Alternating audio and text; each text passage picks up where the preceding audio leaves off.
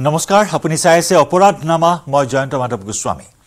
এটা breaking news APSC কেলেংকাৰী তদন্তৰ খতিয়ান দাখিল কৰিলে SITয়ে গুৱাহাটী উচ্চ ন্যায়ালয়ত SITয়ে দাখিল কৰিলে খতিয়ান আদালতৰ হেঁচাত বন্ধ খামত তদন্তৰ খতিয়ান দাখিল 22 এপ্ৰিলৰ ভিতৰত উত্তৰ দিবলৈ নিৰ্দেশ দিছিল আদালতে নিৰ্ধাৰিত সময়ৰ ভিতৰতো শেষ কৰিব পৰা নাই তদন্ত APSC কেলেংকাৰী তদন্তক লৈ আদালতৰ প্ৰশ্নৰ সন্মুখীন হৈছিল SIT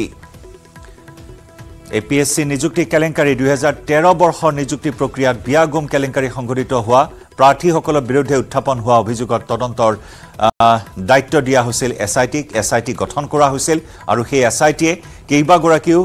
অভিযুক্ত ৰাজপত্ৰিত বিষয়াক তলব কৰি সোধাপোছা কৰি যাবলৈ দিলে 4-5 জনক গ্ৰেপ্তাৰ কৰিয়ে দায়িত্ব সামৰাৰ অভিযোগ উত্থাপন হৈছে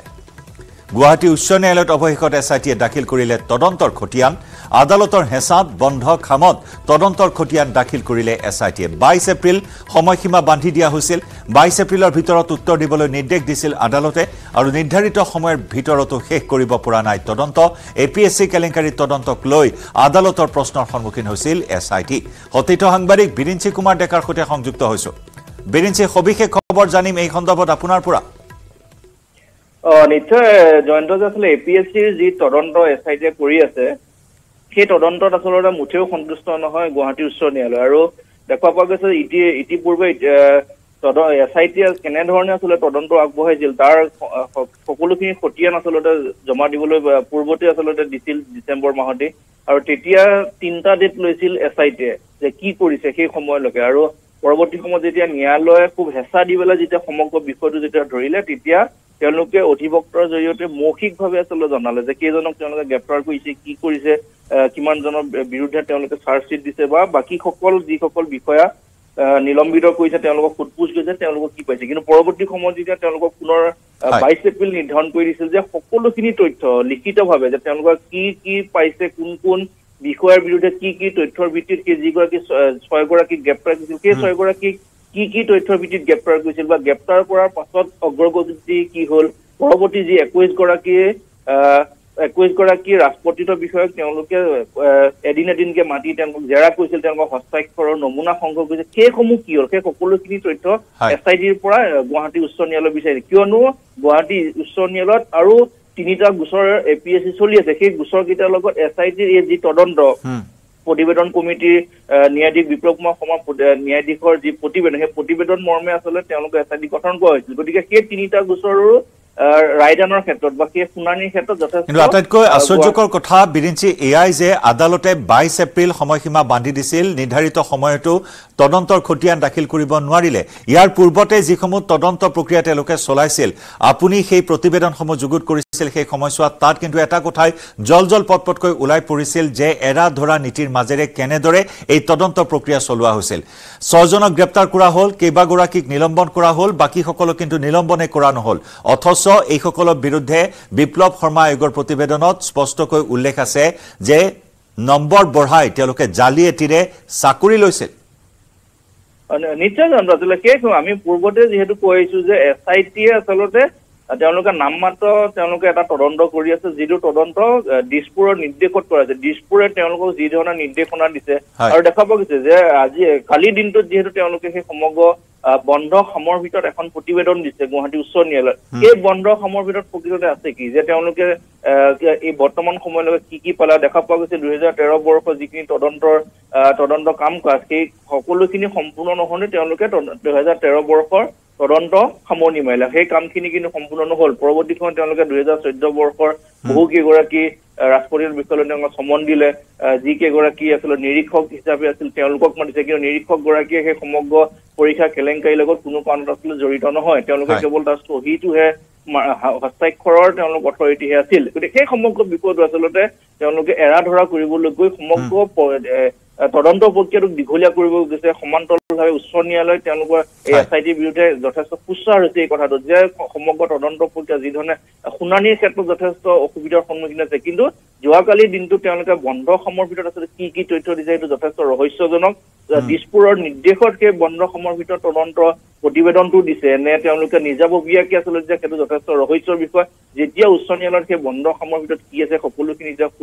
ফুল খাব তেতিয়া স্পষ্ট হোৱা আছে SITয়ে তদন্তৰ নামত এই সময়ছোৱাত কি কৰিলে নিশ্চয় আৰু চৰকাৰখনৰ এটা নমনীয় স্থিতি এই সকল ৰাজপত্ৰিত বিষয়ৰ ক্ষেত্ৰত দেখিবলৈ পোৱা হৈছিল SIT গঠন কৰাৰ পূৰ্বে যে কোৱা হৈছিল যে এলোকৰ পৰিয়াল আছে সন্তান আছে গতিকে মানৱীয়তাৰ কথা আহি পৰিছিল বিভিন্ন ধৰণৰ এনে ধৰণৰ ৰক্ষণাবেক্ষণ দিয়াৰ চেষ্টা চলোৱা হৈছিল এই ৰাজপত্ৰিত বিষয়সকলক 34 গৰাকী ৰাজপত্ৰিত বিষয় কিন্তু আশ্চৰ্যকৰ কথা বিৰিঞ্চি এআই যে একেটা গোচৰত যদি আন একাংশৰ চাকৰি হেৰুৱাব পাৰে তেতিয়া হলে এওঁলোকক কিহৰ ভিত্তিত ৰক্ষণাবেক্ষণ দিয়া হ'ল কিয় এই পক্ষপাতিত্বমূলক SIT নামতহে গঠন কৰা হ'ল SIT নামত তদন্তৰ নামত ভেকু ভাওনাহে চলিল নিশ্চয় এই কথাটো আমি আসলে পূৰ্বতে কৈছো যে চৰকাৰে যেতিয়া এটা নমনীয় স্থিতি ললে তেতিয়া যি সেই 67 গৰাকী পূৰ্বতে যেতিয়া গ্ৰেপ্তাৰ হৈছিল 2016-17 বৰ্ষত সেই সকল বিষয়ে তেওঁলোকে গুৱাহাটী উচ্চ ন্যায়ালয়ত প্ৰত্যাহ্বান জনাবৰ কাৰণে তেওঁলোক সাজু হল আৰু পৰৱৰ্তী সময়ত তেওঁলোকে এটা গোচৰ গুৱাহাটী উচ্চ ন্যায়ালয়ৰ ইতিমধ্যে তেওঁলোকে এটা গোচৰ ইতিমধ্যে আবেদন কৰিছে যে যদিহে পৰৱৰ্তী যি 34 গৰাকী ৰাজপত্ৰিত বিষয় একেটা বৰ্ষতে একেটা অভিযোগৰ ভিত্তিত তেওঁলোকে যেতিয়া চাকৰি হেৰুৱালে চাকৰিৰ পৰা বৰ্খাস্ত হল গ্ৰেপ্তাৰ হল কিন্তু বাকী 34 গৰাকী কেনেধৰণে তেওঁলোকে পদোন্নতি পালে তেওঁলোকে চাকৰিত কেনেধৰণে বাহাল আছে সেই সকলোখিনি তথ্য লৈ তেওঁলোকে যেহেতু গুৱাহাটী উচ্চ ন্যায়ালয়ত আবেদন কৰিছে সেইটো এটা গোচৰ চলি আছে গতিকে SIT তেওঁলোকে স্পষ্টভাৱে কৈছে যে আপোনালোকৰ তদন্ত সম্পূৰ্ণ কৰক তাৰ পৰৱৰ্তী সময়ত এই আবেদনসমূহ তেওঁলোকে যেহেতু শুনানি হিচাপে ল'ব গতিকে সেই সময় চৰকাৰে যি ধৰণে নমনীয় স্থিতি ল'লে SIT যি ধৰণে নমনীয় স্থিতি ল'লে তাৰ পৰা পূৰ্বৰ যি কেইগৰাকী ৰাজপত্ৰিত বিষয়া চাকৰিৰ পৰা বৰ্খাস্ত হ'ল তেওঁলোকে পুনৰ সেই চাকৰি আকৌ ঘূৰাই পোৱাৰ কিন্তু পথ প্ৰশস্ত হৈ পৰিব যদি SIT এই ক্ষেত্ৰত কঠোৰ নহয় নিশ্চয় ধন্যবাদ বিৰিঞ্চি আপোনাক ধন্যবাদ জ্ঞাপন কৰিছো আৰু এনে ধৰণৰ তদন্তক লৈ এতিয়া ৰাজ্যৰ মাজতো প্ৰতিক্ৰিয়াৰ সৃষ্টি হৈছে 2013 বৰ্ষ সমগ্ৰ ৰাজ্য জোকাৰি যোৱা APSC নিযুক্তি কেলেংকাৰী ৰাজ্যৰ ইতিহাসৰ এক অন্যতম বৃহৎ নিযুক্তি কেলেংকাৰী আছিল আৰু সেই কেলেংকাৰীৰ তদন্তৰ নামত এৰা ধৰা নীতি ভেকু ভাওনা চলাহে পৰিলক্ষিত হ'ল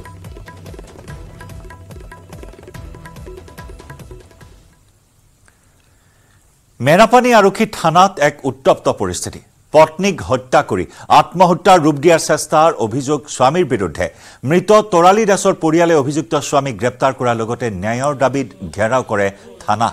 মেৰাপানী আৰক্ষী থানাৰ অন্তৰ্গত ৰতনপুৰত সংঘটিত হৈছে এই চাঞ্চল্যকৰ ঘটনা ইতিমধ্যে আৰক্ষী আটক কৰিছে অভিযুক্ত স্বামী বিশ্বজিৎ বসুমতাৰীৰ লগতে তৰালীৰ শহুৰ আৰু শাহুৱেকক এবছৰ পূৰ্বে বিশ্বজিতৰ সৈতে বিবাহপাশত আবদ্ধ হৈছিল নাৰায়ণপুৰৰ তৰালী দাস বিয়াৰ পিছৰে পৰা যৌতুক বিচাৰি পত্নীক অত্যাচাৰ চলাই অহাৰ অভিযোগ ভুক্তভোগী পৰিয়ালৰ ঘটনাক লৈ বৰ্তমানে অঞ্চলটোত অব্যাহত আছে চেপা উত্তেজনা ঘটনা সন্দৰ্ভত অভিযুক্তক আটক কৰি আৰক্ষী অব্যাহত ৰাখিছে তদন্ত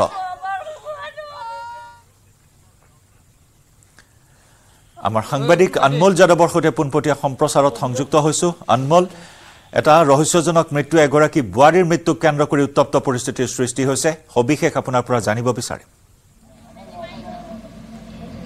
হয় মেৰাপানীত উত্তপ্ত পৰিস্থিতি হৈ আছে বৰ্তমান মই মেৰাপানী থানাত উপস্থিত আছো আৰু তৰালী যি মৃত্যুক কেন্দ্ৰ কৰি এক উত্তপ্ত পৰিস্থিতি হৈছে ইতিমধ্যে মই যি আমাৰ আপডেট আছে সেই সম্পৰ্কে জনালো প্ৰথমতে বিশ্বজিৎ আৰু তেওঁৰ মাতৃ আৰু তেওঁৰ পিতৃক ইতিমধ্যে গোলাঘাট সত্ৰ ন্যায়াধীশলৈ মেৰাপানী আৰক্ষীয়ে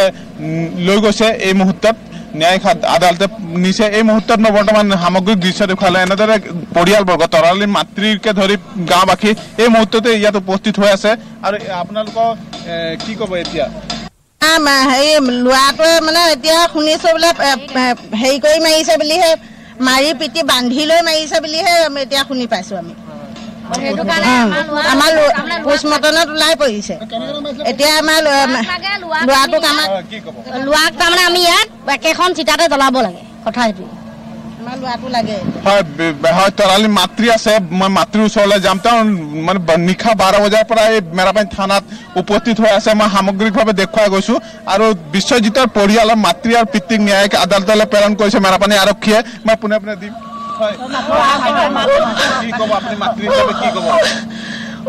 মোৰ ছোৱালীজনীয়ে হত্যা কৰি মাৰিছে নিজে মৰা নাই পুৰা স্পট ডেট পাইছে আমি এতিয়া খবৰ পাইছো আৰু উচিত শাস্তি তাক বিহক আৰু শাস্তিত মানে তাক মই ফাঁচি দিয়াটো বিচাৰিছো আৰু ছোৱালীজনী সিহঁতৰ ঘৰত দাহন কৰিলে মোৰ আত্মাই শান্তি পাব পৰিয়াল মাতৃ নিশা ভাগৰ পৰা এনেদৰে আছে আৰু গাঁওবাসী এনেদৰে আছে মই গাঁওবাসী দেখুৱাইছো এনেদৰে তেওঁলোকে মেৰাপানী থানাত আহি উপস্থিত হৈছে আৰু যথেষ্ট সংখ্যক ৰাইজ আছে মই আপোনাৰ পৰা অকণ ল'ম আচলতে আপোনালোকে গোটেই ঘটনাটো নিশা ভাগৰ পৰা আহি মেৰাপানী থানাত আছে কি হৈছে আচলতে কালি আমি নিশা ভাগৰ পৰা আছোহি ইয়াত মানে পুলিচে আমাক খবৰ নিদিয়ে সিহঁতৰ মানুহৰ পইচা খাইছে কি হয় নাজানো আৰু ডেড বডিটো যোৱাকালি যেতিয়া থানাত নোসোমোৱাকৈ আৰু মানুহৰ পৰা ধৰি লওক আপোনাৰ ইষ্টিমেট হেৰি নকৰাকৈ ডাইৰেক্ট গোলাঘাট লৈ গৈছে আৰু এতিয়া গোলাঘাটৰ পৰা খবৰ আহিছে ছোৱালীয়ে হেঁপাই পেলাই 3টা মানুহে পিটিছে বুলি মানে ৰিপৰ্টৰ মতে আপোনালোকে ন্যায় মানে মুখ্যমন্ত্ৰীক কিবা আহ্বান জনাব নেকি ন্যায়ৰ বাবে আপোনালোকে ন্যায়ৰ যে দাবী কৰি আছে মানে যিবিলাক ঘাতক আছে উচিত শাস্তি পাব লাগে আইন মানে যিটো শাস্তি হয় সেইটো পাব লাগে বিভিন্ন জন আছে বাইদেউ অকণ আপোনাৰ পৰা সুধিম হয় মুখ্যমন্ত্ৰী ডাঙৰীয়া মাতৃয়ে হয় মুখ্যমন্ত্ৰী ডাঙৰীয়া মহোদয় মোৰ ছোৱালীজনীৰ বিষয়ে উচিত বিচাৰ কৰি উচিত শাস্তি দিয়ে তাই আত্মাৰ সদগতি মই এটা বিচাৰ কৰি দিব লাগে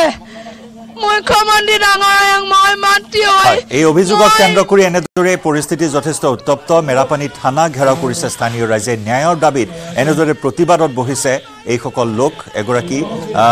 নৱবিবাহিতা বোৱাৰীৰ মৃত্যুক কেন্দ্ৰ কৰি উত্তপ্ত পৰিস্থিতিৰ সৃষ্টি হৈছে আৰক্ষীয়ে চলাই আছে তদন্ত ধন্যবাদ এই মুহূৰ্তত আনমল আমি যোৱা অৱস্থালৈকে আহি মটৰ নিচাত আছে পুৰা আৰু এই সিহঁতৰ এনেকৈ আজি মাঘ বিহু পিছৰ পৰা সিহঁতৰ কাজিয়া পেচাল চলি আছে আমাৰ দাদাজনো অসুস্থ অলপ দিনৰ আগতে এক্সিডেণ্ট হয় তাৰপিছতে যৌতুক বিচাৰি থাকে মানে কি বাইক বিচাৰে কিবা পইচা 2-3 হাজাৰ টকা হ'লে বিচাৰে সিহঁতৰ ঘৰত মাল বিক্ৰী বুলি গম পাওঁ ল'ৰাজনে কাম বন একো নকৰে পইচা পাতি দি আমাৰ দাদাই দিব নোৱাৰে বা তেনেকৈ সহায় কৰিব নোৱাৰে মানুহজনো অসুস্থ আৰু সিহঁতক কাজিয়া পেচাল লাগি থাকে এই মাজতো কাজিয়া লাগি আহি পিনি ঘৰত থাকি আছিলে কালি কাজিয়া লাগি বোলে মাৰিয়ে পেলালে বোলে শুনি পাই আমি গৈছোঁ এতিয়ালৈকে মাক আৰু দেউতাকক আৰু ল'ৰাজনক আটক কৰিছে বাৰু আৰক্ষীয়ে চবৰে দাবী একেটাই যেন দুখীয়া আৰু উচিত শাস্তি মানে পাব লাগে আপোনাৰ কি হৈছে মোৰ ভতিজা হয়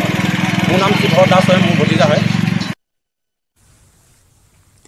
ডিব্ৰুগড়ত বনকৰা কিশোৰীক নিৰ্যাতন চলোৱা চিকিৎসক দেৱজিৎ দত্ত এতিয়াও মুকলি আকাশৰ তলত আৰক্ষীয়ে চিকিৎসক দম্পতিৰ বিৰুদ্ধে নমনীয় স্থিতি লোৱাৰ অভিযোগ কৰিছে ৰাইজে ডক্টৰ দেৱজিৎ দত্তৰ পত্নী শিশু কল্যাণ কমিটিৰ কাৰ্যালয়ৰ পৰা গ্ৰেপ্তাৰ কৰাৰ বিপৰীতে এতিয়াও গ্ৰেপ্তাৰ কৰিব পৰা নাই ডক্টৰ দেৱজিৎ দত্তক এগৰাকী 11 বছৰীয়া বনকৰা কিশোৰীক চিকিৎসক দম্পতিয়ে চলাইছিল অকথ্য নিৰ্যাতন কিশোৰীগৰাকীৰ গাত গৰম পানী ঢালি দিয়াৰ দৰে নিকৃষ্ট কাম কৰিছিল ডক্টৰ দেৱজিৎ দত্ত আৰু পত্নীয়ে কিন্তু শিশু কল্যাণ কাৰ্যালয়ৰ পৰা পত্নীক গ্ৰেপ্তাৰ কৰাৰ বিপৰীতে কাৰ্যালয়ৰ পৰাই পলায়ন কৰিবলৈ সক্ষম হৈছিল ডক্টৰ দেৱজিৎ দত্ত সন্দেহ কৰিছে যে ডক্টৰ দেৱজিৎ দত্তক জামিনৰ সুবিধা প্ৰদান কৰিবলৈকে ডিব্ৰুগড় আৰক্ষীয়ে গ্ৰেপ্তাৰ কৰা নাই আজিলৈকে কি কাৰণত বিগত 15 দিন ধৰি ডক্টৰ দেৱজিৎ দত্তক গ্ৰেপ্তাৰ কৰিব পৰা নাই ডিব্ৰুগড় আৰক্ষীৰ প্ৰতি এতিয়া সন্দেহ উপজিছে ৰাইজৰ ডিব্ৰুগড়ৰ পৰা আমাৰ সতীৰ্থ সাংবাদিক জেছিম আহমেদৰ সৈতে সংযুক্ত হৈছো জেছিম এই ঘটনাক লৈ এতিয়া আৰক্ষীৰ ভূমিকাৰ ওপৰত প্ৰশ্ন উত্থাপন হৈছে সন্দেহজনক ভূমিকা এতিয়া আৰক্ষীৰ আজি 13-14 দিন হ'ল এই ঘটনাৰ কিন্তু এতিয়াও মুকলি আকাশৰ তলতে আছে মূল নিৰ্যাতনকাৰী কিশোৰী নিৰ্যাতনকাৰী চিকিৎসক ডক্টৰ অভিজিৎ দত্ত জয়ন্ত এই ঘটনাই ডিব্ৰুগড়ক জোকাই গৈছে সমগ্ৰ ডিব্ৰুগড় আৰু ক'ব লাগিব যে ৰাজ্যত বিভিন্ন ভদ্ৰ মুখা পিন্ধা মানুহৰ ঘৰত এনে ধৰণৰ বিভিন্ন ঘটনা আচলতে জঘন্য কাণ্ড সংঘটিত হৈ আহিছে ইয়াই এক প্ৰথমটো ঘটনা নহয় ইয়াৰ পূৰ্বেও বৃহৎ এনে ধৰণৰ ভয়াৱহ ঘটনাৰ নজিৰ আছে সেম একেই ঘটনা ডিব্ৰুগড়ত সংঘটিত হ'ল ডক্টৰ দেৱজিৎ দত্ত তেওঁৰ যিগৰাকী পত্নী ৰবি কলিতাৰ বিৰুদ্ধে বিস্ফোৰক অভিযোগ ইতিমধ্যে কনভিকশ্যন হৈছে তেওঁ জেললৈ প্ৰেৰণ কৰিছে আৰক্ষীয়ে গ্ৰেপ্তাৰ কৰি কিন্তু দেৱজিৎ দত্ত যেহেতু যিগৰাকী কিশোৰী তেওঁক নিৰ্মমভাৱে দীৰ্ঘদিন ধৰি বছৰ ধৰি প্ৰহাৰ কৰি থকা হৈছিলে গৰম পানী ঢালি দিয়া হৈছিলে ইস্ত্ৰি লগাই দিয়া হৈছিলে যদি কাপোৰ ইস্ত্ৰি কৰিব নজনাৰ বাবদ বিভিন্ন জনে অভিযোগ কৰিছে তাৰ পাছতো কিন্তু জয়ন্ত দেৱজিৎ দত্তই ডাক্তৰ দেৱজিৎ দত্তৰ যিখন ছবি আচলতে খুব নিকা ভাৱমূৰ্তিৰ বাহিৰত সামাজিক জীৱনত তেওঁৰ নিকা ভাৱমূৰ্তিৰ ছবি কিন্তু তেওঁৰ ঘৰতেই এনে ধৰণৰ বিভৎস কাণ্ড সংঘটিত হৈ আহিছিলে যদিও তেওঁৰ পত্নীৰ বিৰুদ্ধে বিস্ফোৰক অভিযোগসমূহ আছে কিন্তু তেওঁৰ পত্নী যদি এইসমূহ কাৰ্য সম্পাদিত কৰিছিলে বা কৌশলেৰে কৰি আহিছিলে সেই ঘটনাত কিন্তু দেৱজিৎ দত্তও জড়িত থকাৰ নুই কৰিব নোৱাৰে কাৰণ দেৱজিৎ দত্তৰ সহযোগী নহ'লে এনে ধৰণৰ ঘটনা সম্ভৱ নহয় কাৰণ এইগৰাকী কিশোৰীক বন্ধ কৰা কিশোৰী হিচাপে বহুত বছৰ পূৰ্বে লৈ অহা হৈছিল তাকো এক ধনৰ বিনিময়তো তেওঁক অনা বুলি অভিযোগ আছে অৰুণাচলৰ কোনোবা এডোখৰ ঠাইৰ পৰা তাৰ পাছত আনি এনেধৰণে বন্দী কৰি ৰাখিছিলে তেওঁলোকে যেতিয়া ফুৰিবলৈ গৈছিলে কৰবালৈ গৈছিলে পৰিয়ালটো তেতিয়া কিন্তু যুৱতীগৰাকীক বন্ধ কোঠা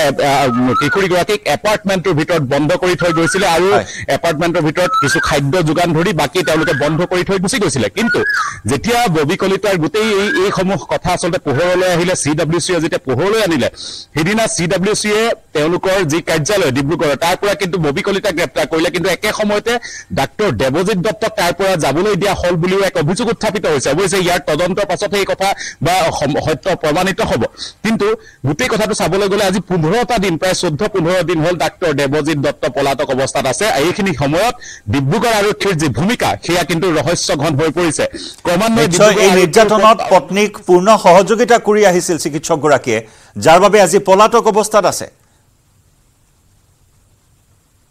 নিশ্চয় পূৰ্ণ সমৰ্থন আগবঢ়াইছিলে কাৰণ যদি সমৰ্থন আগনবঢ়ালেহেঁতেন একেটা ঘৰৰ ভিতৰত একেটা কোঠাৰ ভিতৰত একেটা এপাৰ্টমেণ্টত এনেধৰণে বিভৎস কাণ্ড সংঘটিত ক্ৰমাগতভাৱে হৈ আহিছিলে দাঁত ভাঙি দিয়া হৈছিলে মূৰত বেলনা মাৰি দিয়া হৈছিলে বেলনা মাৰি মূৰ দাঁত ভাঙি দিয়া হৈছিলে কেইবাটাকো শেহতীয়া যিটো ঘটনা পোহৰলৈ আহিছিলে তাৰ পাছতো কিয় নিশ্চুপ আছিলে ডাক্তৰ দেৱজিৎ দত্ত বিভিন্ন সামাজিক সংগঠনৰ লগত জড়িত আছিলে তেওঁ অসম চিকিৎসা মহাবিদ্যালয়ত যেতিয়া অধ্যয়নৰত অৱস্থাত আছিলে তেওঁ সুদক্ষ এজন ক্ৰিকেটাৰ হিচাপেও জনা গৈছিলে তেওঁৰ ভাল এক ভাৱমূৰ্তি আছিলে সমাজ জীৱনত কিন্তু সেই ভাৱমূৰ্তিৰ অন্তৰালৰ যিখন ছবি সেয়া কিন্তু ভয়াৱহ জয়ন্ত আৰু ক'ব লাগিব ডিব্ৰুগড়ৰ নহয় এনেধৰণৰ ঘটনা নজিৰবিহীন ঘটনা ভদ্ৰ মুখা পিন্ধা ঘৰৰ মানুহৰ ঘৰত কিন্তু সংঘটিত হৈ আহিছিল এইসমূহ আহিছে আৰু এইসমূহ কিন্তু দৃষ্টি দিব লাগে চৰকাৰে নিশ্চয় ধন্যবাদ আৰু বিশেষকৈ ডিব্ৰুগড় আৰক্ষীৰ ভূমিকাৰ ওপৰতো এতিয়া যথেষ্টখিনি নিৰ্ভৰ কৰিব তদন্ত প্ৰক্ৰিয়া কি পৰ্যায়ত আগবাঢ়ি যায় জেচিম আপোনাক ধন্যবাদ জ্ঞাপন কৰিছো গুৱাহাটী মহানগৰীৰ চিকিৎসক দম্পতি ডক্টৰ সংগীতা দত্ত ডক্টৰ ৱালিউল ইছলামৰ শিশু নিৰ্যাতনৰ ঘটনাই জোকাৰি গৈছিল সমগ্ৰ ৰাজ্য আৰু তাৰ পিছত অনুৰূপ ধৰণেৰে আন এগৰাকী চিকিৎসক এই মুহূৰ্তত বিতৰ্কৰ মাজত গৰম পানী ঢালি বেলনা মাৰিৰে প্ৰহাৰ কৰি চৰম নিৰ্যাতন চলাইছিল এগৰাকী 11 বছৰীয়া কিশোৰীক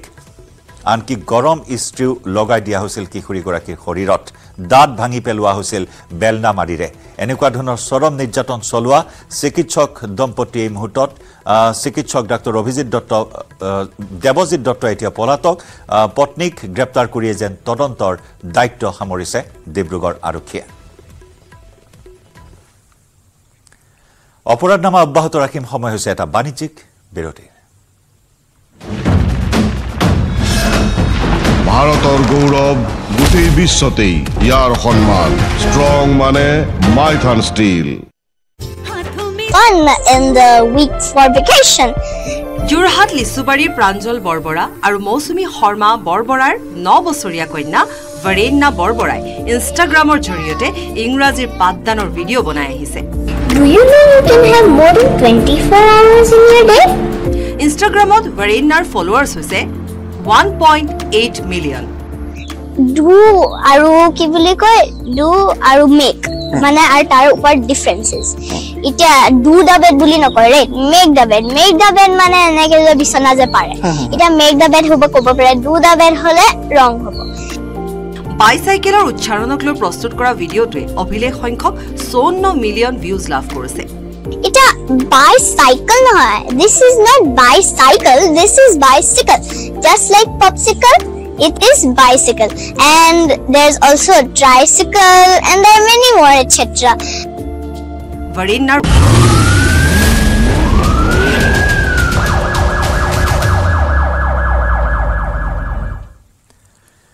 মহাৰাষ্ট্ৰৰ মুম্বাইত বিগত 19 এপ্ৰিলৰ পৰা 21 এপ্ৰিলৰ ভিতৰত শুল্ক বিভাগে জব্দ কৰিছে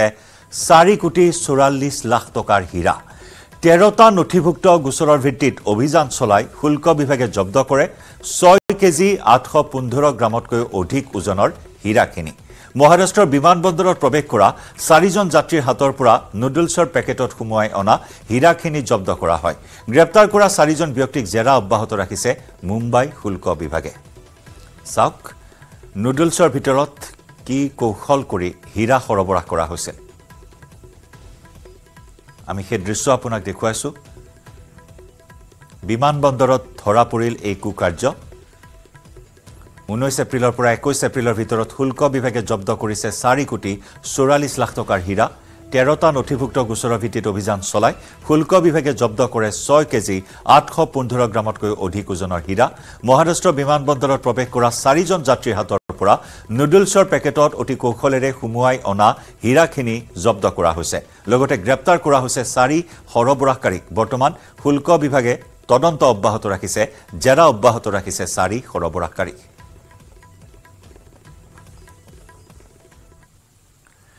মহানগৰীত পুনৰ ড্ৰাগছ জব্দ কৰা হৈছে বেটকুচি ড্ৰাগছ সহ এজনক গ্ৰেপ্তাৰ ধৃত সৰবৰাহকাৰীটো মিঠিংগা বড়ো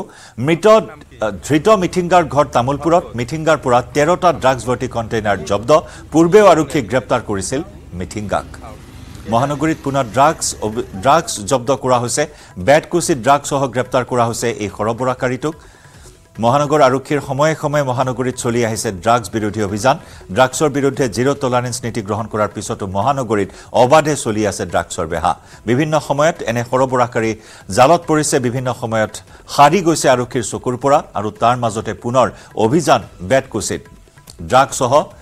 মিঠিংগা বড়ো নামৰ এই সৰবৰাহকাৰীটো আৰক্ষীৰ জালত পৰিছে মিঠিংগাৰ পৰা 13টা ড্ৰাগছ ভৰ্তি কণ্টেইনাৰ জব্দ কৰিছে আৰক্ষীয়ে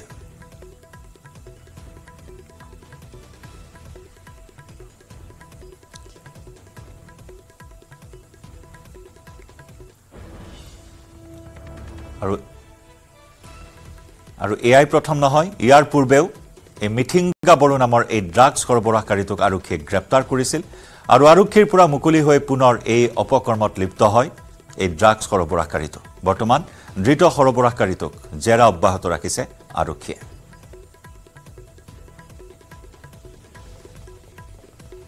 কোনে দিছিল আপোনাৰ নাম কি ঘৰ ক'ত কামৰূপত কি কৰিবলৈ আনিছে কেইটা আনিছে আৰু দুটা কি কৰিছে ক'ত লৈ যাবলৈ আনিছে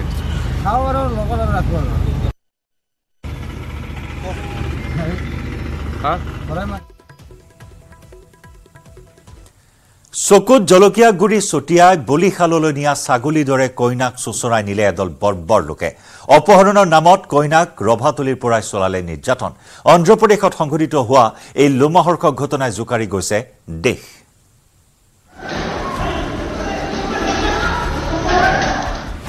অন্ধ্ৰপ্ৰদেশত লোমহৰ্ষক ঘটনা মণ্ডপৰ পৰা কইনাক অপহৰণ চকুত জলকীয়া গুৰি ছটিয়াই বলিশাললৈ নিয়া ছাগলীৰ দৰে কইনাক চোচৰাই নিছে এদল লোকে চাৰিবেৰত খুন্দা খাই চৌদিশে বিয়পি গৈছে কইনাৰ আৰ্তনাদ সকলো বাধা উপৰাই কান্দি কান্দি বাউলি হোৱা কইনাক টানি টানি কোঠাৰ বাহিৰলৈ নিয়াৰ চেষ্টা দুৰ্বৃত্ত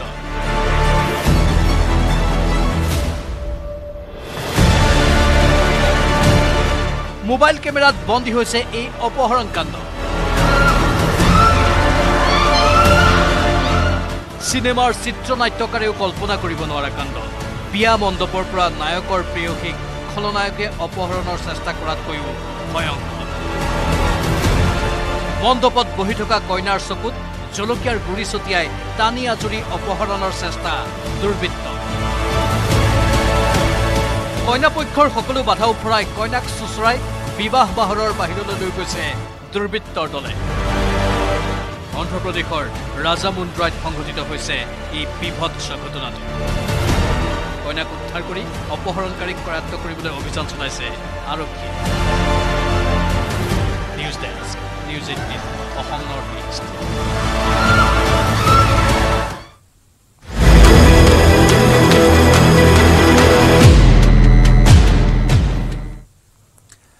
পুনৰ এবাৰ বিতৰ্কৰ মাজত সোমাই পৰিল জুবিন গাৰ্গ এইবাৰ সত্ৰনগৰী মাজুলীত সত্ৰাধিকাৰক লৈ জুবিন গাৰ্গৰ বিতৰ্কিত মন্তব্য ৰঙালী বিহুৰ সাংস্কৃতিক অনুষ্ঠানত সত্ৰাধিকাৰক প্ৰভু ঈশ্বৰ বুলি কৰা সম্বোধনৰ বিৰোধিতা কৰিলে জুবিন গাৰ্গে ইয়াৰ পিছতে জুবিন গাৰ্গৰ সংগীতানুষ্ঠানত এক অবাঞ্ছিত পৰিস্থিতি মাজুলীৰ গড়মূৰৰ সংগীতানুষ্ঠানৰ মঞ্চত সংগীত সিন্ধু উপাধি গ্ৰহণৰ পাছতে মাজুলীৰ সত্ৰাধিকাৰক প্ৰভু ঈশ্বৰ বুলি কৰা সম্বোধনৰ মুকলিকৈ বিৰোধিতা কৰিলে জুবিন গাৰ্গে মুকলিকৈ বিৰোধিতা কৰি বিৰূপ মন্তব্য কৰা পৰিলক্ষিত হ'ল জুবিন গাৰ্গক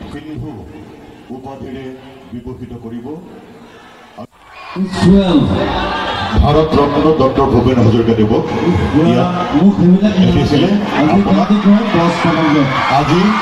আজিৰ মঞ্চত আপোনাক সংগীত সিন্ধু এটি উপাধিৰে বিভূষিত কৰিব বিচাৰিছে গতিকে আমি সকলোকে আগবাঢ়ি আহিবৰ বাবে অনুৰোধ জনাইছোঁ আমাৰ গড়মূৰ সত্ৰৰ সন্মানীয় সত্ৰাধিকাৰ প্ৰভু ঈশ্বৰ শ্ৰী শ্ৰী পৰমানন্দ গোস্বামী প্ৰভুৱে আপোনাক সংগীত সিন্ধু উপাধিৰে বিভূষিত কৰিব আৰু আপুনি মাজুলীৰ হৈ এই সন্মান গ্ৰহণ কৰে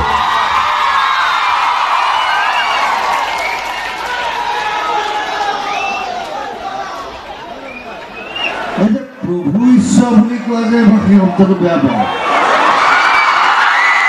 It cannot be. It cannot be God. Right. And the Buddhism of God, the Buddha says that you are God. I'm not. The Buddha কয় যে আমাৰ মনে কি কয় যে প্ৰভু ঈশ্বৰ মই প্ৰভু ঈশ্বৰ মই জ্ঞানতা নাই So, এইবিলাক বস্তু নাকে ক'ব লাগে So, don't say প্ৰভু ঈশ্বৰ Yes, you respect Right? You respect me, you respect me Don't say that Kita mau kamu dah প্ৰভু ঈশ্বৰ এইবিলাক নাই এইবিলাক হিন্দু জীৱনো নাই ক'তো নাই আমাৰ মই এটা কথা কওঁ ইয়াত কৃষ্ণ ভগৱান নহয় তাতে ভগৱান আছে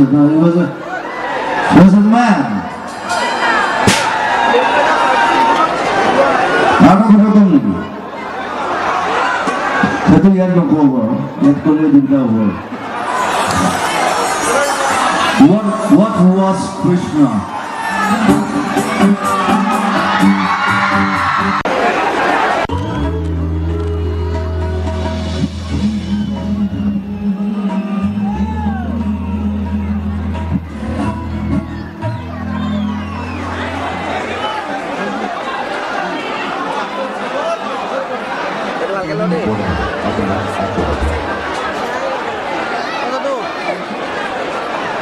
Hello? Oh, apne koi se video calling nahi hua na, data on office. और जुबिन